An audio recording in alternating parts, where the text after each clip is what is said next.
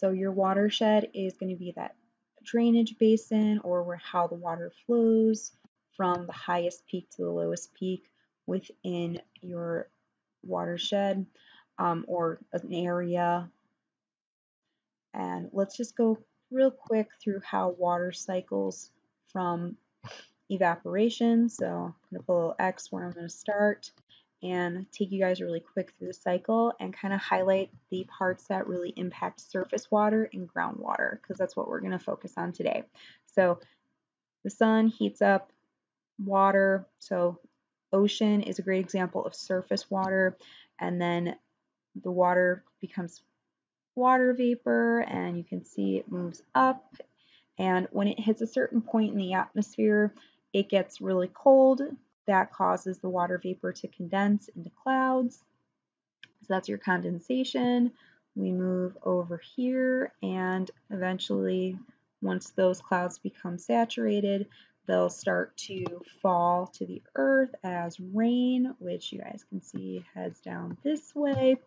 And then precipitation can be rain, it can be snow. And once that precipitation hits the ground, there's a couple of things or different ways that it can go. If it is hitting the ground and actually goes into the ground and down into the under layers or below the surface of the earth, that's what we call infiltration. There's various terms. Sometimes you might hear percolation, or sorry, percolating, like the coffee pots, or seepage. But basically the water is going from the surface layer down into the groundwater. The other route it can follow is it goes into runoff. So runoff, it can go runoff into a stream, it can run off into the ocean. There's also impervious surfaces. Impervious means that water cannot penetrate it. So a lot of the times if you have an impervious surface like a road or cement, that will also run off into a local waterway. And then the last thing that we haven't mentioned, I'm going to put a little star. Evapotranspiration or transpiration is when you have water vapor released by trees, which is part of photosynthesis, and goes up into the atmosphere, which brings us back to condensation.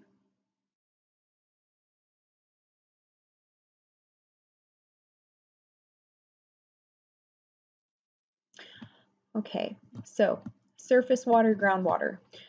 This is not going to be difficult. It's actually really straightforward. Surface water is water that's on the surface of the earth or on the ground.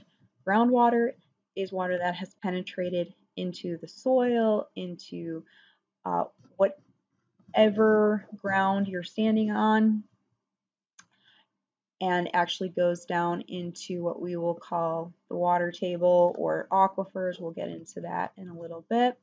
But surface water, you can see there's surface water right there. Examples of surface water are rivers, oceans, streams, seas, lakes, springs. You guys could probably name some things that I haven't put. I think I missed creeks. Surface water is recharged by precipitation runoff, snow and ice melting, or springs that can come up from groundwater. This is a really important thing to know. This is one of the connections that connect groundwater and surface water. So if you've ever heard of a spring-fed lake, that is the connection where a spring comes up from the groundwater and actually supplies the stream or the lake with its water source. And then the other type of water we're talking about is groundwater. So again, that's the water that has penetrated into the ground itself. The primary example of groundwater is called an aquifer. An aquifer is basically a giant underground lake. Common way of it being described as a large underground reservoir. And the way that that water gets down is by infiltration, which we talked about up in the water cycle.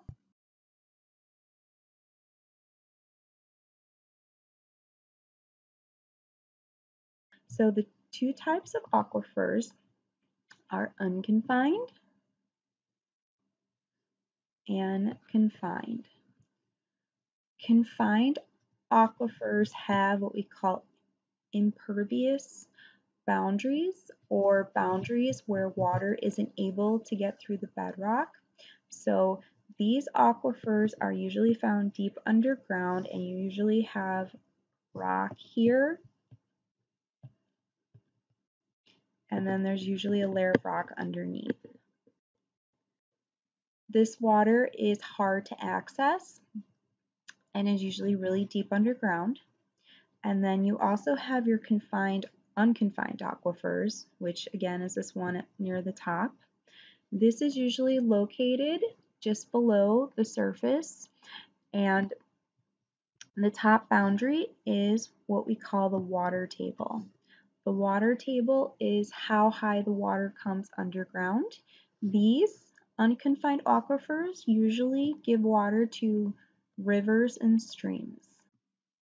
Okay, so recharge rate again is how fast the water is going to penetrate or permeate from the surface into the ground. Three things that primarily affect the recharge rate are going to be the amount of water or the amount of precipitation that's falling, the permeability. So you guys hopefully think back to when we had the gravel, the sand, and you guys were pouring water down into the permeable tubes and saw how fast the water ran through those different forms of soil. And that is something that can affect how fast water permeates through the soil or through the bedrock when you get down low enough. And then there's also the level of the water table. Okay, so this is the big concept that we've been working towards. The water table is, if you look in the diagram here, let me pick a better color that you guys can see. Right there, that's the water table. And the water table is the level at which the ground is saturated or soaked with water.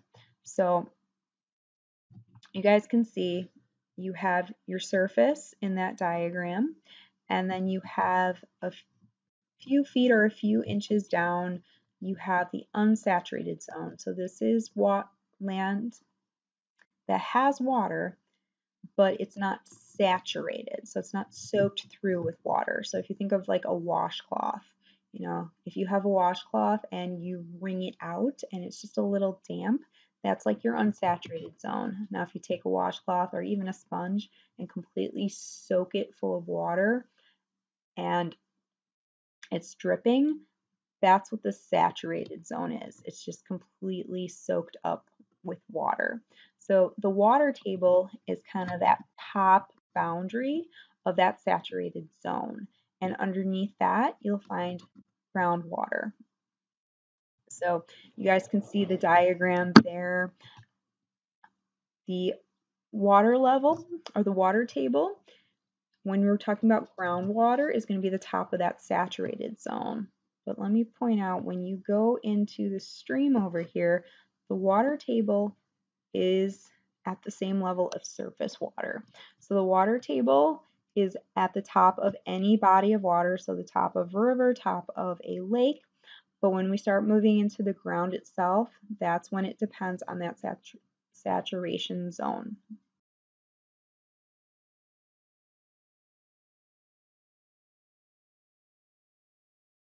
Hey guys, just to review, this is the rural area and urban area well models that you guys were supposed to look at last Friday. So as you guys can see, I've got the rural area with 2 wells right now. And if you just look at the rural area, you guys can see that the water from the surface is able to penetrate down.